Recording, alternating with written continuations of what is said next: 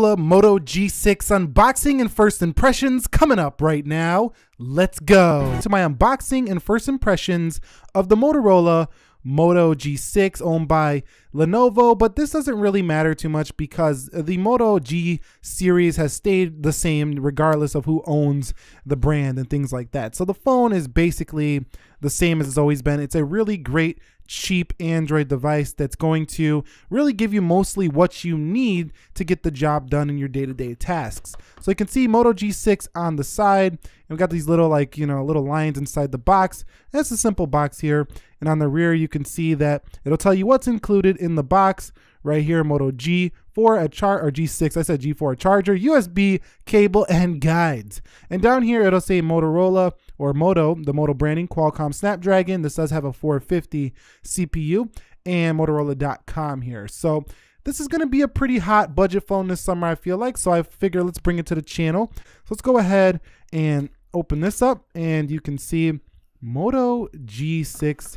Here it is. Now, this phone really goes with the trends here in 2018 because it's going to give you that narrow body glass rear at $250.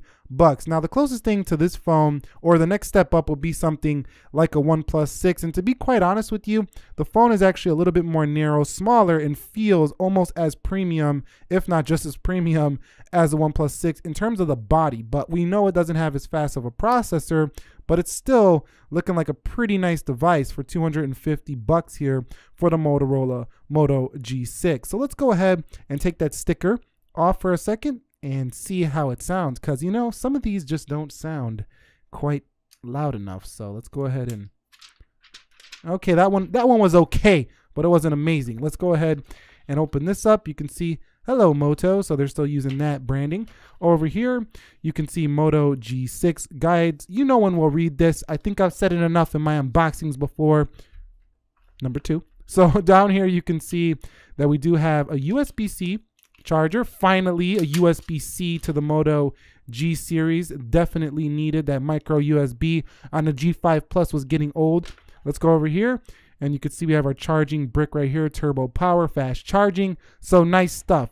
Just your basics, a phone, a charger, and a cable. Okay, so it's starting to turn into a mess, so let's go ahead and get this stuff out of here, and let's focus in on the Moto G6. Look at that Cyclops looking lens right there. We got our Motorola logo right there below it, but a CE branding. I don't see too much FCC branding on here, if any, on the back. So a very clean look. Looks like we have a little microphone hole down here. It's going to make for better call quality. At the bottom, we do have ourselves a USB-C and a 3.5mm headset jack. A fingerprint scanner right here, which is a lot like what you see on the Huawei devices, and no notch on this phone. Earpiece, front-facing camera, some sensors, and it looks like a SIM card tray up at the top. So a very clean, just simple slab smartphone that does have the newer, trendy, narrow display. So let's go ahead and boot this thing up and see what we're working with here. The Moto G6, let me go ahead and lower the display time, or raise it so it doesn't keep shutting off on us right here, and take a look at what we're gonna get. So the Moto G6 here, definitely in line with the newer devices when it comes to its more narrow body. You don't have a notch here, but you do have Face Unlock, which is cool, and a fingerprint scanner. So you get both on here, and Face Unlock and a fingerprint scanner on a $250 phone. That's a pretty nice touch here. Now, of course, I think this is going to have a little bit of lag. It's not going to run quite as fast as a flagship phone. It shouldn't, but it does have 4 GB of RAM and a 3000 milliamp hour battery. So that's nice to see. Scrolling down into these system settings, you can see that if we go to About Phone, this phone does rock out with Android Oreo 8.0 out of the box. Now, this might get an update to 8.1 if it hasn't already, and I'm sure that it's going to be updated to Android P later this year. However, Moto hasn't been on the updates like they used to be quite as frequently, but still, it's going to run a pretty current version of Android for quite some time. Now, what I'm noticing right away on my first impressions is that this phone feels like almost just like a OnePlus 6 from the rear. So what I'm noticing so far is that because you're not rocking with a OLED display, you can definitely see where corners had to be cut with this device. This display is an IPS LCD capacity touchscreen, so it's liquid crystal. It's like the ones that are on iPhone 7, those series of devices, but probably not quite as well calibrated. It's still a very good display for the money. So I think this is nice at a 1080p resolution. It gives you a high pixel density and has a 75.4% screen to body ratio. So viewing angles, probably not the best I've seen, but still, I mean, remember the price of this phone and take a look at it. It definitely looks like more than it costs. So of course, if we go into settings, you are going to get your typical, you know, stock UI kind of look here. That's what Motorola goes for, but you do also get some of the Motorola features that you don't find on some other phones. Okay, so let's go ahead and get into the Moto section, and here is where you're going to find yourself a lot of the Moto enhancements that you don't see on other phones. So let's go over to features, and you can see the Moto key right here. You can see access websites, apps, and devices with your fingerprint. So it's kind of like an autofill feature. Moto actions. So under Moto actions, you're going to have different types of actions, like quick screenshot, for example. You do have the one button nav, the chop twice for the flashlight, the twist for a quick capture, swipe to shrink screen, pick up to stop ringing, and flip to do not disturb.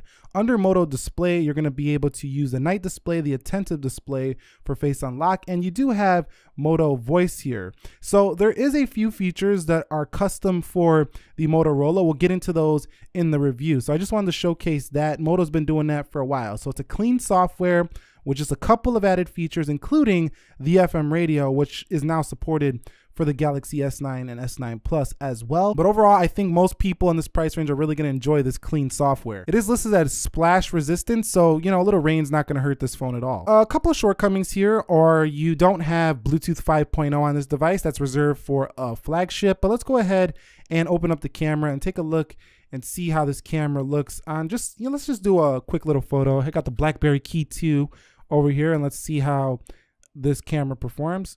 Now, the BlackBerry Key 2 doesn't have a great camera either, but let's take a look at this one and see what happens. So first shot, not looking bad, in good lighting, detail pretty strong. We're gonna go ahead and test out this more before the full review, but it looks pretty good for a budget phone so far. Motorola has made decent, never amazing cameras, but definitely decent enough to please, you know, the person who's probably in the market for a phone like this. But heading more into the camera, let's take a look at the features. You can see spot color, panorama, portrait, face filters, slow motion, time lapse, and some more face filters in the video mode. So let's go back into the camera and let's take a look at in the settings what we have in the settings. So let's go over here in the settings, and you can see you could turn off the shutter sound. You do have the ability to change the photo sizes on the rear, and you do have the assistive grid.